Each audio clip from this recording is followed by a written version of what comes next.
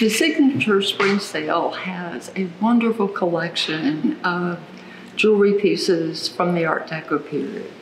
One of the pieces to take note of is this diamond and ruby circle brooch by Cartier, done in early 1920s.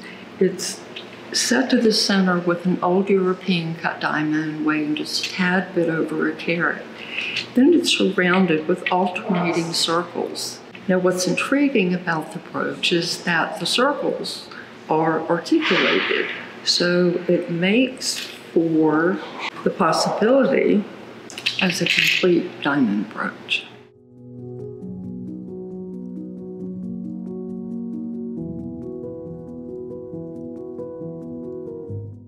So we move from the exquisite Cartier circle brooch to the whimsy, which is also by Cartier.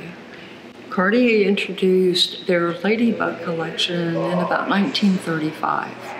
This is one of their earlier examples of the brooch, with two carved coral blocks inset with full-cut crown diamonds that are in a collet setting in platinum, with diamond set legs and to the antenna, which are accented with black lacquer enamel detailing, fully signed with a double hinge.